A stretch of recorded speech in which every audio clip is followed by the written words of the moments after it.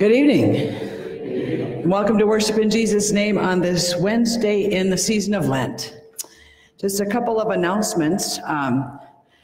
Oh, you need sunglasses over there. They're all over there looking at me like this. Been kind of our synod and just some other church have been talking about churches and the COVID-19 and things to do to maybe help with containment so that it doesn't become a bigger thing.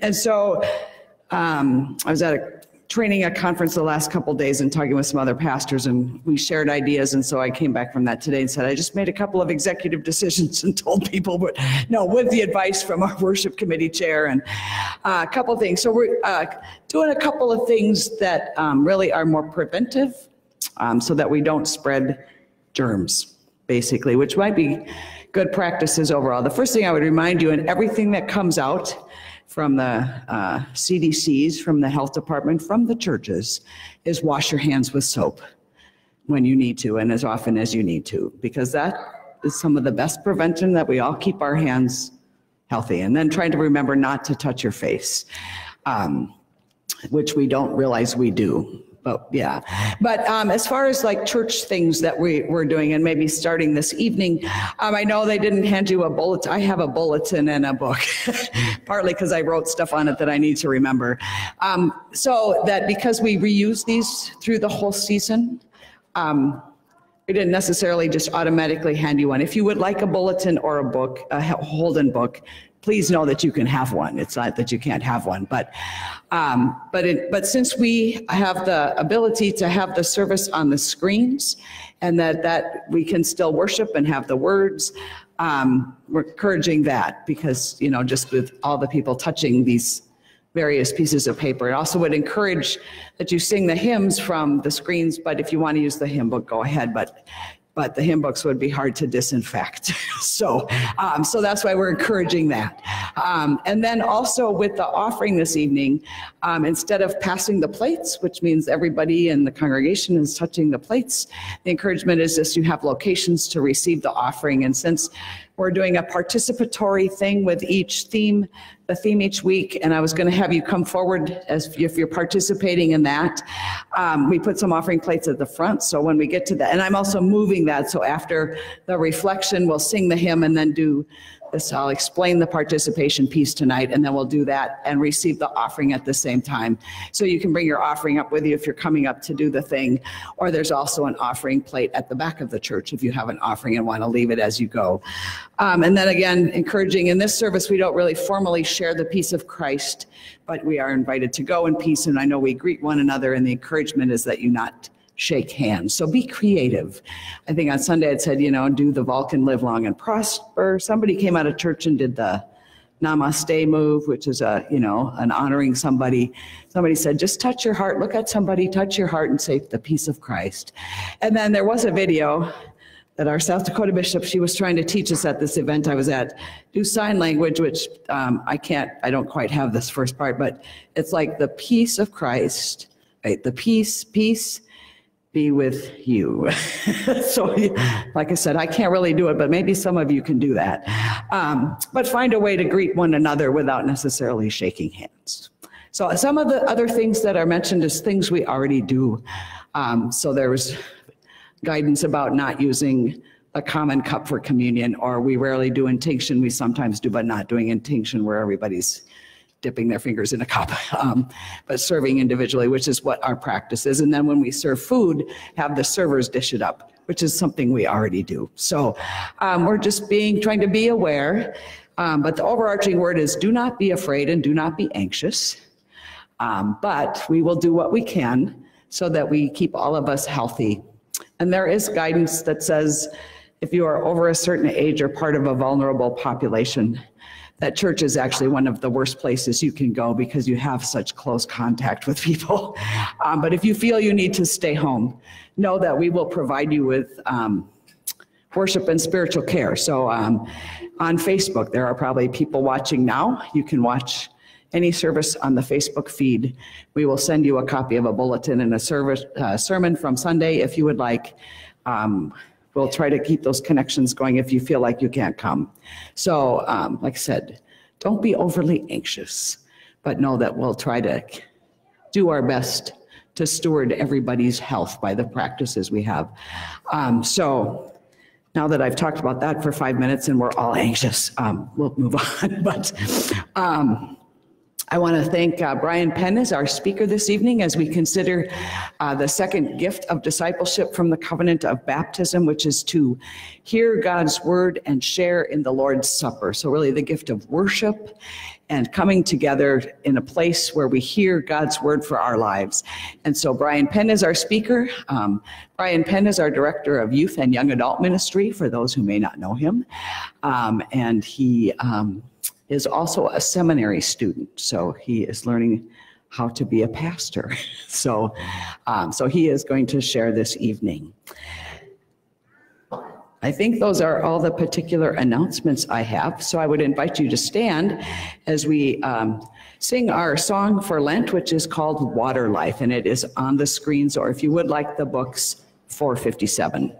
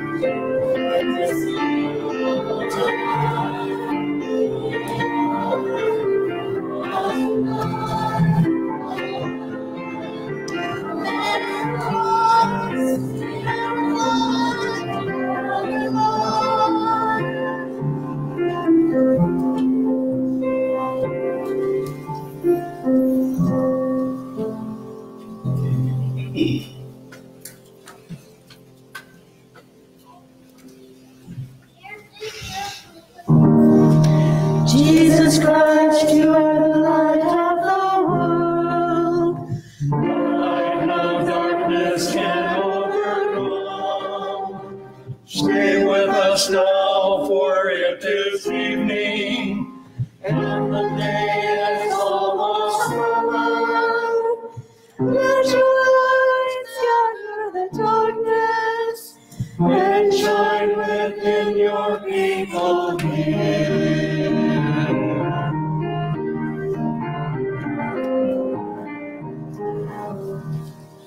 This light of heavenly glory, loving God, as your face you see.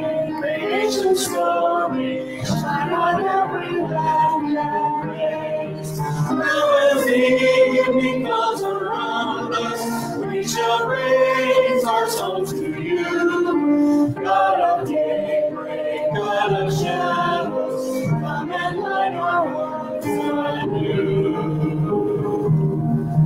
In the stars there breaks the darkness, in the blazing Son of God, on the light of peace and wisdom, we can hear your flying song.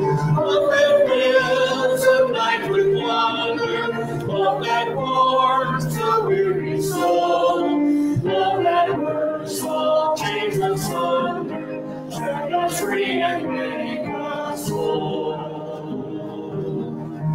You made the heaven's splendor, every dancing star of light. Make us shine with gentle justice, let us each reflect your light. Mighty God of all creation, gentle Christ who lights the way, loving Spirit of salvation, lead us on to endless day. May God be with you all, and also with you. Let us sing our thanks to God. It is right to give God thanks and praise.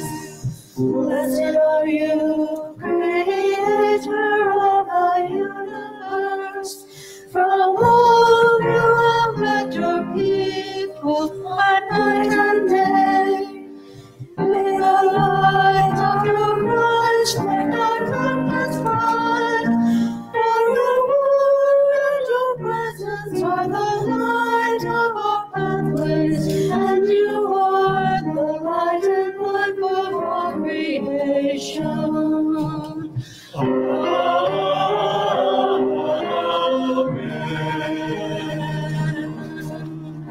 Please be seated.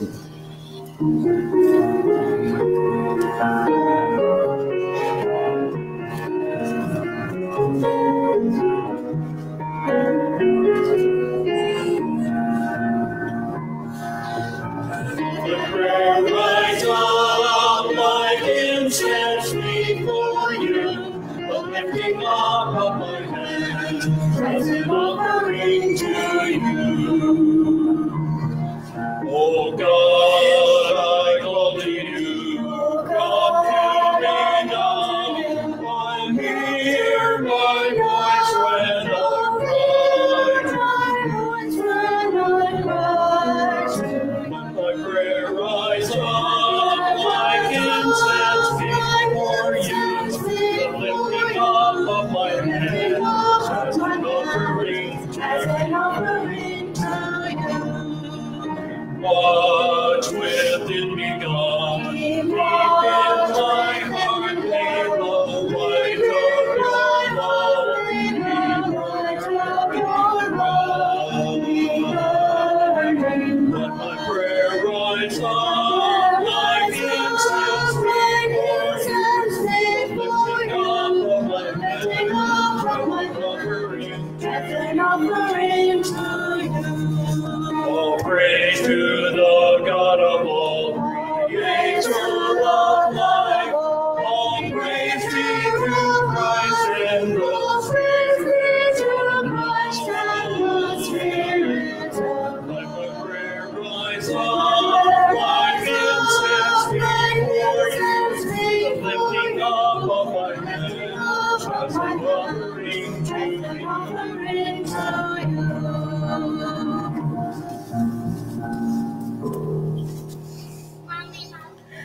May our prayers come before you, O God, as incense, and may your presence surround and fill us, so that in union with all creation, we might sing your praise and your love in our lives. Amen.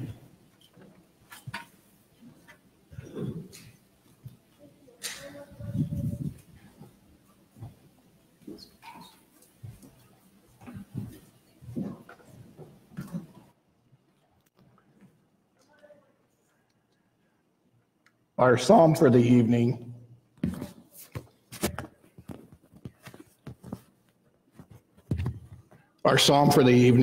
is Psalm 100. Make a joyful noise to the Lord, all the earth. Worship the Lord with gladness. Come into his presence with singing. Know that the Lord is God. It is he that made us, and we are his. We are his people and the sheep of his pasture. Enter his gates with thanksgiving and his courts with praise. Give thanks to him. Bless his name. For the Lord is good. His steadfast love endures forever, and his faithfulness to all generations. Our second reading is from Luke 24:28 through 32. As they came near the village to which they were going, he walked ahead of them, meaning Jesus, as if he were going on. But they urged him strongly, saying, "Stay with us, because it is almost evening, and the day is now nearly over." So he went in to stay with them. When he was at the table with them, he took bread, blessed it, and broke it, and gave it to them. Then their eyes were opened, and they recognized him, and he vanished from their sight. They said to each other, "Were not our hearts burning within us while he was talking to us on the road, while he was opening the scriptures to us?" Here ends the reading. Grace to you and peace from God the Father and our Lord Jesus Christ. When you come to worship, what's on your mind? Why do you come to worship? Some of us come to praise God, to say thank you. All come burdened with daily life. Even if you think that everything is great for you, you still carry the weight of others and the worry. So we come to lament, repent, praise, and listen to God's word. The entire worship service is a sermon meant to deliver the message of Jesus Christ and his forgiveness. Even the prelude is part of worship service. This is a time to clear your mind and ready yourself for worship. The hymns or prayers set to music. In the psalm for this evening, make a joyful noise to the Lord, all the earth. Worship the Lord with gladness and come into his presence with singing. Worship the Lord with gladness. Each portion of the service is a way for us to reach out to God and for God to come to us. At the beginning of the baptism service, we hear, "God, who is rich in mercy and love, gives you a new birth into a living hope through the sacrament of baptism. By water and the word, God delivers us from sin and death and raises us to a new life in Jesus Christ.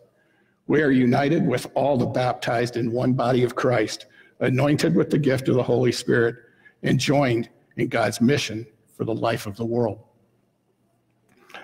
Also in baptism, the parents or participants are asked, as you come forward to receive the gift of baptism,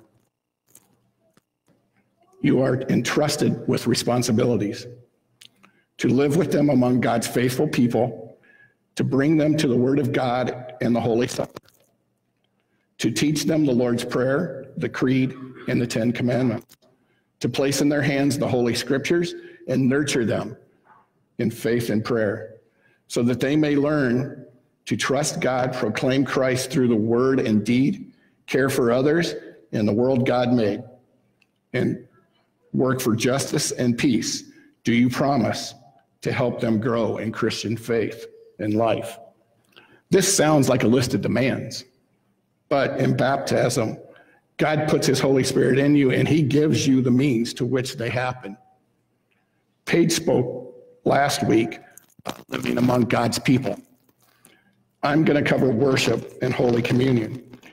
Keep in mind that when I teach the Holy Communion class, it's 4 weeks long and it's 1 hour each week. So get comfortable. Seriously, there's a reason that these promises are put forward. Baptism closes with a blessing. We give thanks, O God, that through the water and the Holy Spirit, you give your daughters and sons new birth, cleanse them from sin, raise them to eternal life, sustain them with the gift of the Holy Spirit, the spirit of wisdom and understanding, the spirit of counsel and might, the spirit of knowledge, the fear of the Lord, the spirit of joy in your presence, both now and forever. The sign of the cross is made on the forehead, and then the pastor will say, "Child of God, you have been sealed by the Holy Spirit and marked with the cross of Christ forever. Amen." Baptism happens once. No takebacks. You are claimed as a child of God forever. In the stained glass window above me, there are two sets of flames. That is a representation of worship. One set starts at the bottom and works its way upward. That is us in worship, raising our prayers, praises, and voices to God. The other starts at the top, way downward. God coming to us in the word and sacrament. However, I would point out that even though the window shows that the flames stop halfway, worship is not a half practice. Instead, it is where we raise our praise and our prayers to God, and where God comes to us all the way we are to deliver his promise of forgiveness through Jesus Christ. I told you that there's a reason that those promises are put forward in baptism, and there is.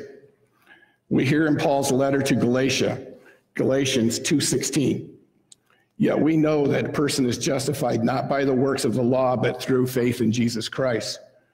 And we have come to believe in Jesus Christ so that we might be justified by faith in Christ." This is what Luther's point was when he stood against the Roman church, justified by faith alone. But how do we get faith? And the short answer is, you don't. Faith is planted with baptism and watered weekly with the word. The word comes to you only by a preacher. Faith comes through hearing, and worship is where that happens. Even Peter had lost his way and needed a preacher to be sent to him, Paul in this case, to preach to him so that he could hear anew the message that Christ had given him. The Crossroads Conference here has a service for pastors so that they can hear the word preached to them. It's needed because as humans, we forget and we need to be reminded, or we miss the message because our mind was someplace else, or it just falls on deaf ears sometimes. But it needs to be watered again and again. The text from Luke is a portion of the story of the road to Emmaus. The two disciples are on the road discussing and possibly crying because Jesus has been crucified. Jesus, risen from the grave, is walking ahead of them, but they don't recognize him. They ask him to join them, and he begins to tell them the story and to preach to them the good news, and they still don't recognize him. When he joins them for a meal, he took the bread, he broke it, and now their eyes were opened, and they recognized him. When he disappeared, what they said next is important. Were not our hearts burning within us while he was talking to us on the road and while he was opening the scriptures to us? That was worship. Opening the scriptures so that the ears can hear, the eyes can be opened, and that hearts can burn when the scriptures are opened. In Holy Communion, we hear the words, "In the night in which he was betrayed, our Lord Jesus took bread and gave thanks, broke it, and gave it to his disciples, saying, 'Take and eat. This is my body given for you. Do this for the remembrance of me.' Again, after supper, he took the cup, gave thanks, and gave it for all to drink, saying, 'This cup is the New Testament in my blood, shed for you and for all people for the forgiveness of sin. Do this for the remembrance of me.'" Note, the bread and the wine are not symbols for the body and the blood. They are the vessels that Jesus used to impart his last will and testament, the promise of forgiveness. This is another way that God comes to you where you are, here and now. In baptism, it is the water and the word. This is because Jesus knew and understood that the disciples and us need tangible touch, taste, and seeing type teaching. Along with singing hymns and praying, It makes worship an interactive experience. The name communion, similar to community, gives the impression of being a meal that we have to do together. And Jesus taught us to do it. But it is the words "for you" that takes it from being a communal event to being a very personal one. It is now being done to you in a very personal way that only you can experience. I mean that because we all see things and hear things differently, worship will be as different for you as we are different from each other.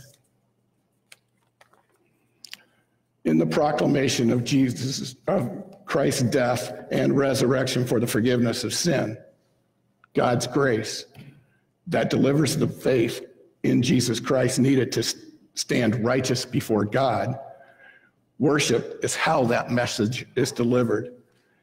And the message of grace is spoken here. Amen. Let's stand as we join in singing our hymn, Word of God Come Down on Earth.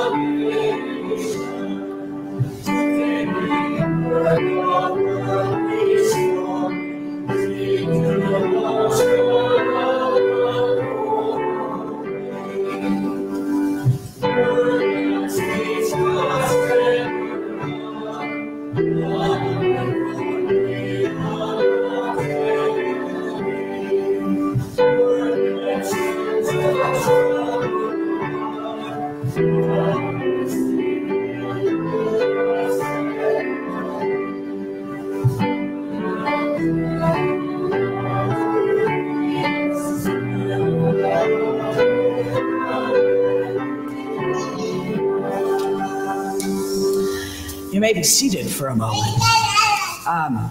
Our participation thing this evening that we'll do is something that is normally done during the season of Epiphany, but I thought I'm going to use it for Lent. But it's a thing called star words. And it's called star words because in Epiphany you have the star. The Word of God is considered the star that guides our life. And there's a practice that comes out of the Mennonite and the Reformed tradition that and Epiphany begins, is in January, so it kind of begins the year, but that everybody within a congregation gets a star word that is meant to be a word for the year, actually. It's a word that comes that you live with for a year and see how that word is going to grow in your life or shape your life or be a part of your life. And so we're using them as Lenten journey words. And these words, since one of the focuses that we hear God's word and share in his supper and the sacraments are living words of God, is that you will get a word. And it's just a single word. All the words are words from the Bible. But if you want to participate, you would come and I will hand you a word so we don't have everybody's hands in the basket. And you might get your word. I mean, this is another thing like last week when if you wanted a name to pray for, you just took a name and that was the name you were supposed to have for the week. This will be like a word by the work of the Spirit. And you might look at the word and go, I don't even know what that word means. So the first thing you might want to do is go look up your word in the dictionary, even if it's a common word. But there's some words in there that when I was looking at the list, I thought, why is this on the list? One, for example, was cooking. Somebody might get the word cooking. And maybe it means that you are supposed to do more cooking, actual cooking during whatever. And I would say you could use this word for the next week, the Lenten season, or if you want to carry it with you through the whole rest of the year, feel free to. But you might think, well, maybe you are supposed to do some more cooking, feeding people. But also think of other meanings of the word, like to cook, which is sometimes we use that word that, well, there's some action or experience or something is really cooking around here, right? And so maybe you're meant to go through life thinking about what is God cooking up in my life right now, in a more, broader sense. So take your word and just live with it. And I know people, as I was reading about this practice, some people take their word and they put it where they'll see it for whatever time period you want to do this. So maybe on the bathroom, tape it to your bathroom mirror. So when you get up in the morning and you're brushing your teeth, you're reminded of your word. Or put it in your car where not that it will distract you, but that you'll see it on your drive to wherever you go each day. Or maybe one person said they hung it on their door that they went out every morning, at eye level. So as they went out the door, they were reminded of their word. So again, I think, and the sense is that it's not random, but that you will get the word you are supposed to have. So we'll offer a prayer, and then if you would like to come get a word, you can come get a word. I'll give you a word, draw one for you. But also, it's also the time, if you have an offering that you haven't put, I know there's a plate at the back, but if you have an offering you want to give, you could also leave your offering in one of the plates as you come forward. So let's pray, and then you can come get a word, and we'll do the offering. So, good and gracious God, we do give you thanks for your word of Scripture that speaks to us as we read your holy book, your word that is found in the sacraments as you come to us in water and bread and wine, and the word that is Jesus, your word incarnate, as we look to him and his grace for our lives. And we do thank you, God, that your word shapes us and forms us, and pray your blessing on these words, that you would speak to us through that which we receive, that we might consider how you are at work in our lives and what you are calling us to. So bless these words and bless all who receive them, that they might be a part of something that you are doing in them and in the world. In Jesus' name, amen. So if you would like, you can come forward for a word and to receive, to give an offering, or you can take your offering also to the back.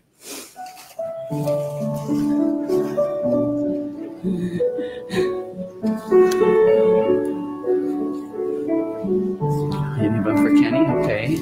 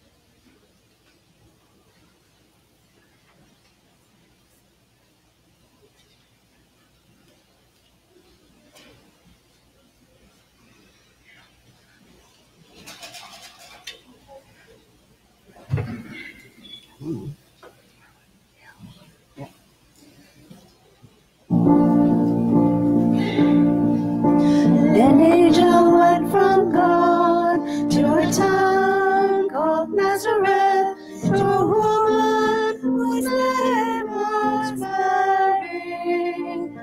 The angel said to her, "Rejoice, O highly favored, for God is with you.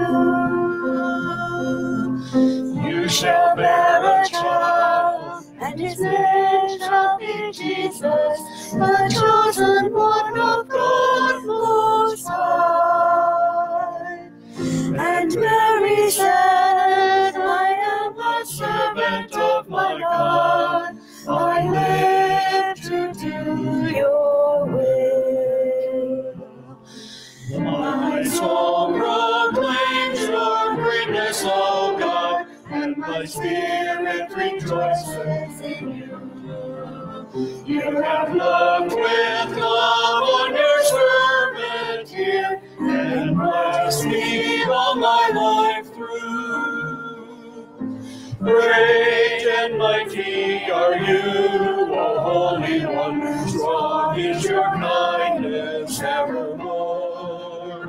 Ah, you favor the weak and lowly one, humbling the proud above.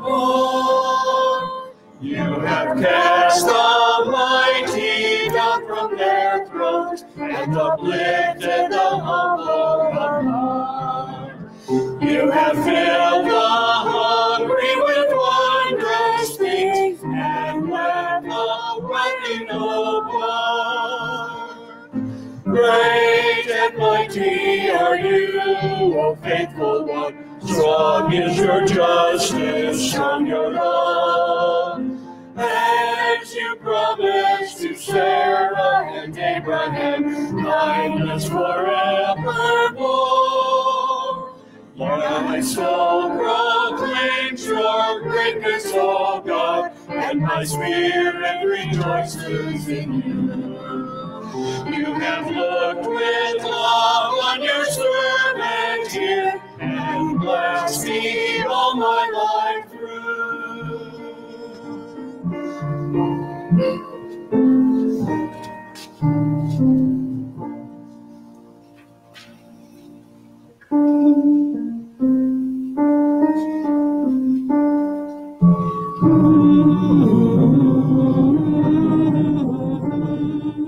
God of mercy, hold us to love. In peace, we pray to you. God of mercy, hold us to love. For peace and salvation, we pray to you. God of mercy, hold us to love. For peace between nations, for peace between peoples. God of mercy, hold us to love. For us who are gathered to worship and praise you. God of mercy, hold us in love. For all of your servants who live out your gospel. God of mercy, hold us in love. For all those who govern, that justice might guide them. God of mercy, hold us in love. For all those who labor in service to others. God of mercy,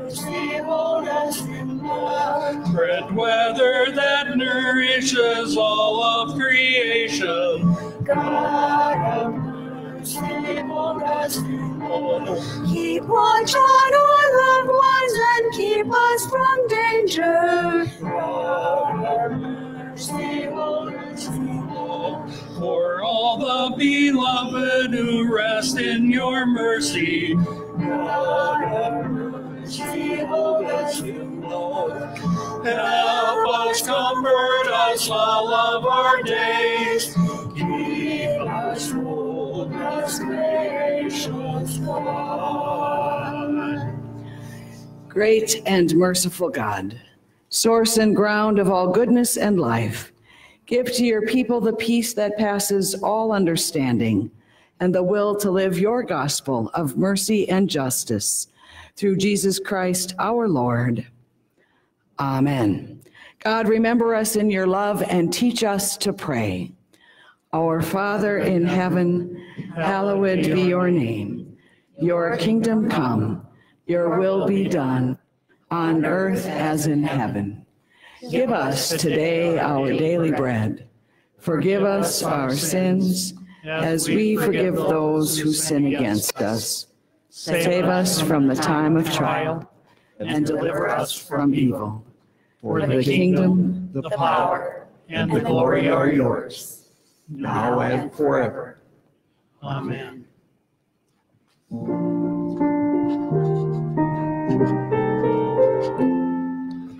Let us bless our God, praise and thanks to you. May God the Creator bless us and keep us. May Christ be ever light for our lives. May the Spirit of love be our guide and path for all of our days.